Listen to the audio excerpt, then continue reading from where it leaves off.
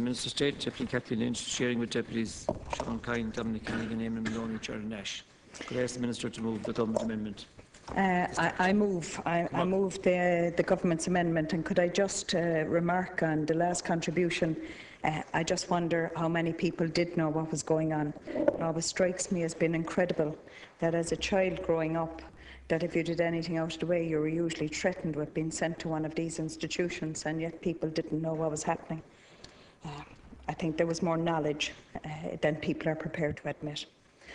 I'm here today on behalf of my colleague Minister Shatter to address the motion before the House. Minister Shatter regrets his absence this evening, which is due to his presiding as Minister for Defence over the EU Council of Defence Ministers meeting in Dublin Castle with our responsibilities in relation to the presidency.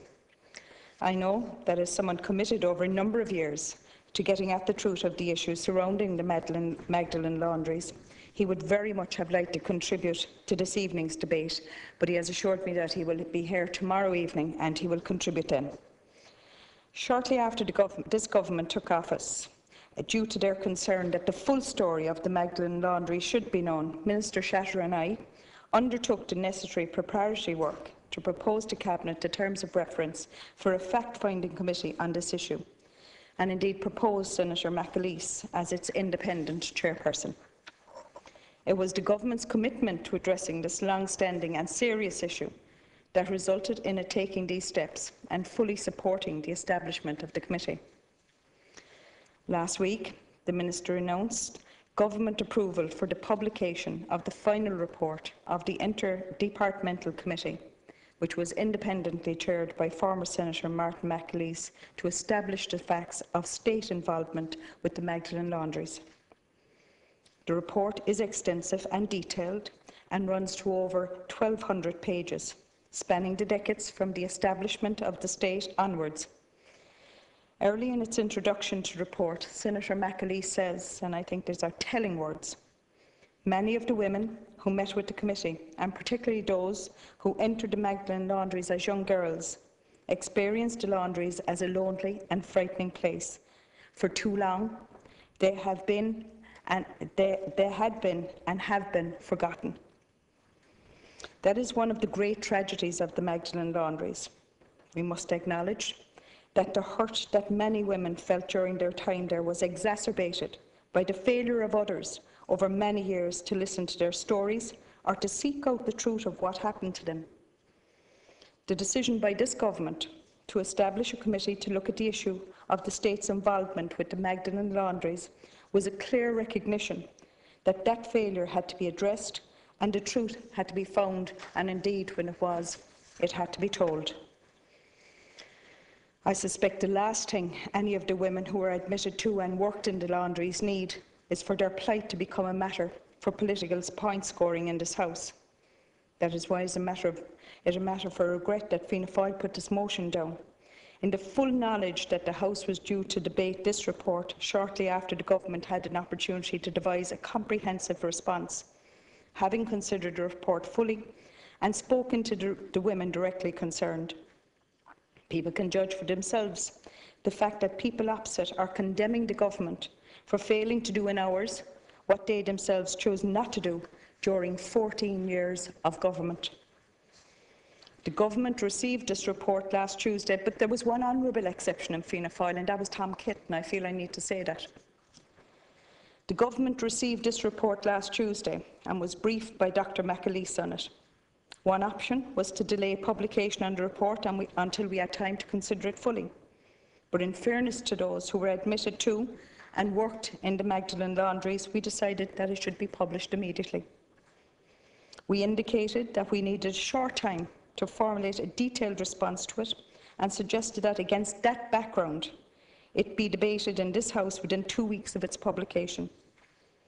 It would have represented a great disservice both to the women affected and to Dr McAleese if we had attempted to respond comprehensively in hours to a complex report running, as I've already said, to over 1,100 pages. However, that approach has since been portrayed And the reason we took it was for the one reason, and that was to do the right thing by those who were admitted to and worked in the laundries. I listened with interest last week to the contributions from across the House regarding the Magdalene laundries.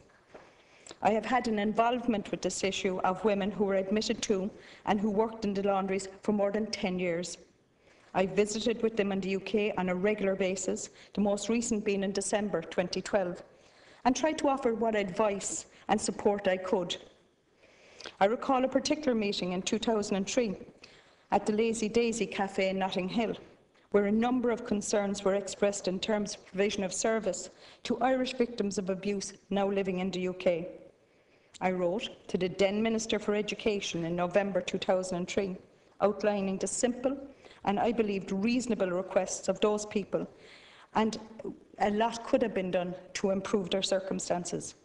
And they were just straightforward matters, such as the extension of a free phone helpline to the UK, updates in the form of a newsletter, the provision of a fax and computer, the right to choose one's own counsellor and therapist, as it was proposed that a lot of clergy were to be involved in providing counselling, which I believe is somewhat incredible. Assistance with a phone, a speedier response to queries, and a comprehensive media information campaign, because these people were scattered. All of the responses were met with deafening silence by successive Fianna Fáil governments. As such, I find the hypocrisy of this motion quite galling. And I quote from a letter I received yesterday from Councillor Sally Mulreevy on behalf of the Irish Women Survivors Support Network. This group represents the largest group of women that met with the McAleese Committee. In the letter, they commend the work of the committee and went on to say, and I quote, "On a political level, I find it mildly surprising that the main opposition party leader can, without shame and with significant amnesia, express his disappointment at the failure of the state to apologise over the state's culpability. The opposition party were in government for 14 years and throughout kept people like me away, refusing to listen and blocked our path at every turn. Now in opposition, and on behalf of his party, the opposition leader rushes to accuse others. I think Mr Micheál Martin, TD, should reflect on the years and years of misery and rejection they inflicted on women by refusing all communications with us. The women, as a consequence, remained out in the wilderness for years trying to find a path to justice, and I am afraid his apology rings hollow. For 14 years, the Fianna Fáil-led government chose to completely neglect the tragedy of the Magdalene laundries. Irish Women Survivors Support Network and others were stonewalled and fobbed off for years, when all they wanted was the recognition and an acknowledgement of the wrong done to them. This government acted quickly to set up an interdepartmental committee chaired by Senator McAleese, and we are currently reflecting on the content of the report of that committee. It's a bit rich for Fianna Fáil to be adopting a holier-than-thou stance when they had every opportunity to act on the matter but deliberately chose to do nothing. And perhaps Micheál Martin, or indeed any other Fianna Fáil deputy, might answer this simple question: why did you choose to do nothing? I was also interested to note the contributions in the last week from Sinn Féin. It seems the party has come very late to this issue, as I see no mention of the Magdalene laundries on their website prior to May 2011. Their action seems to have been an effort to score political points, and I would appeal to them not to make a political football of this issue and allow appropriate time and space for the matter to be properly debated. I want to be absolutely clear about one thing. There is absolutely no hesitation on the part of the government in making a considered and appropriate response to this report. We will try to do this in a way that recognises the full complexities of the issues arising and meet the needs insofar as we can of the women who work there. That is what justice demands. That is why we sought a short time to prepare a comprehensive response to the report, and that is further why, before finalising such a response, we want to listen to the women concerned. We would have been rightly criticised in this House for any response we made to this report if it were done in a short period of time. Given the length and complexity of the report, it is understandable that much of the instant comment in the wake of its publication were not based on a full reading of the report. I would like to thank and applaud the bravery of the women who came forward to tell their stories of their experiences in the Magdalene Laundry and the effect this has had on their life. There was nothing new in it for me. I had heard it before, and every time I hear it, I'm still horrified. Like Minister Shatter, I hope the publication of this report and recognition of their experiences will be of some comfort to them and possibly even help to bring some closure on what they endured. I would like to thank Dr McAleese for chairing this committee. As Minister Shatter said last week, Dr McAleese brought integrity and independence to the process and was instrumental in having the full cooperation of all the state agencies involved, the religious congregations, the representative and advocacy groups, and most importantly, of course, the women who were admitted to and worked in the Magdalene Laundries. There is no doubt, but that independence and integrity was crucial in bringing together for the first time all that we now know about the Laundries and how they operated going back to the foundation of the state. As Minister Shatter said last week, the report tells a very complex story, spanning the decades from the establishment of the state onward. We now know that approximately 10,000 women entered Magdalene Laundries since 1922 through a whole range of different routes. These included state referrals, as well as placement of girls and women in the Magdalene Laundries by many others, including significant numbers of families. We now also know that just over 60% of these women spent 1 year or less in the laundries.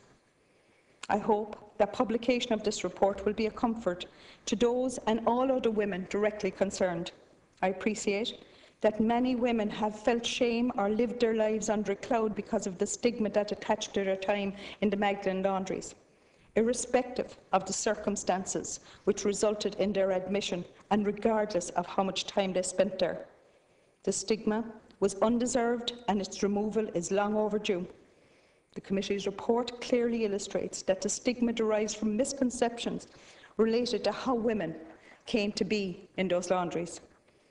Let me be absolutely clear that the issues raised by or on behalf of these women who spent time in the Magdalene Laundries will be addressed by this government.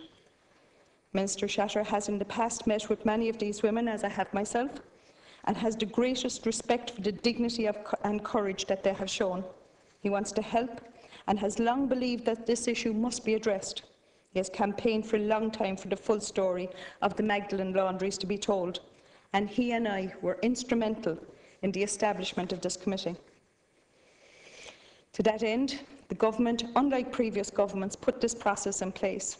The work of Senator McAleese's interdepartmental committee obtained the cooperation of everyone involved: state agencies, religious congregations, representatives, advocacy groups, who have done Trojan work in this area, and the women who entered and worked in these institutions. Their voices have to be at the centre of all of this. In light of the McAleese report, the government wishes to explore what should and can be done to address the issues raised. And for the first time in the history of the state, we now know what happened in these institutions, and we are addressing the issues. And make no mistake about it, we will see this through. The Taoiseach and Taoiseach met with some of the women yesterday, and we are taking their views into account. These women deserve the chance to directly share their experiences and views before the government makes a decision on the most appropriate way to resolve many issues identified in and arising from the McAleese report. They are being listened to, and indeed, one cannot but be impressed by their dignity and courage, shown so evidently in the last few days. There will be a full debate in the House next week, and pending that debate, the report will continue to be given full consideration by members of Cabinet, and for that reason, I commend the Government's motion to the House.